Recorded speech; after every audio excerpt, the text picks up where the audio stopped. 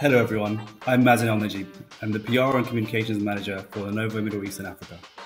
I'm sure you've all heard about Lenovo's net zero emissions goal by 2050. While that is a very long time away, we are currently in the process of having these goals validated by the SBTi framework. And today, we're very lucky to have our product expert and circular economy expert, Kim Fox, to discuss how Lenovo is making its products more sustainable and more energy efficient to help our consumers and our customers to realize their goals as well in becoming net zero emissions. Hi Kim, could you please explain to me how Lenovo is working to make our products more efficient and sustainable? Hi Mazen, thanks for having me. So energy is consumed and emissions are produced while extracting and transporting the raw materials and also during the manufacturing process. When our products are used over their lifetime, they're also using energy. So we're innovating to make products that consume less energy during the manufacturing process as well as during their use. That's very interesting because to me, when you talk to me about energy usage in a device, I only think about the energy that it's using at home. I don't think about the energy that goes into making the device or shipping the device or the products, the sustainable materials that go into it. But what are some of the goals that Lenovo has in place to decrease the energy usage in our devices? You're right, Mazen. People are very concerned about the energy use of their products when they get them home.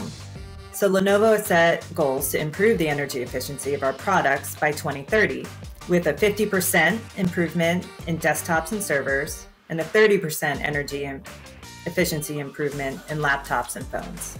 And what if we go back to the inception of those products before they're actually put together? What kind of sustainable materials is Lenovo using to put these products together? And how are we making sure that we are using recycled materials as well from the start? The use of sustainable materials is very important to the circular economy as well as Lenovo's net zero journey.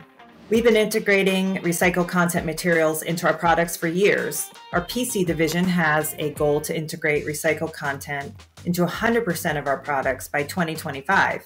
Across the product portfolio, we're integrating sustainable materials in our packaging, like sugarcane and bamboo, and we're eliminating plastic, starting with our phone and notebook packaging.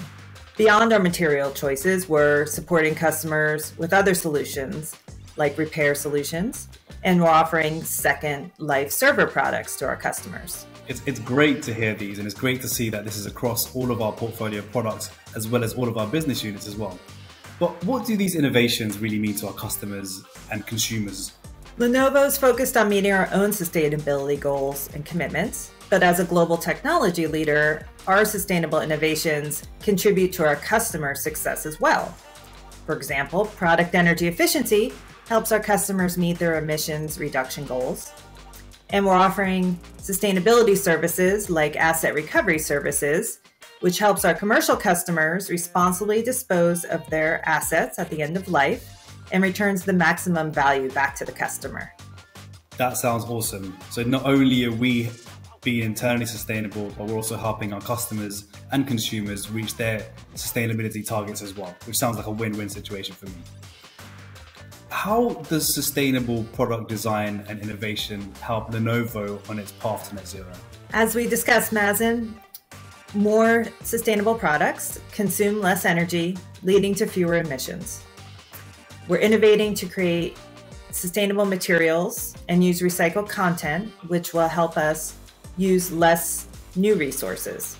We're reusing materials, which creates efficiency, and we're designing our products to be lighter as well as our packaging, which will mean less energy and emissions when we're shipping our products.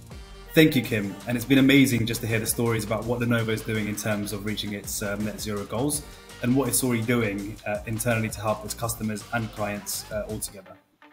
Thank you all for watching. And if you want to know more about our Lenovo ESG updates, check out our Lenovo Story Hub.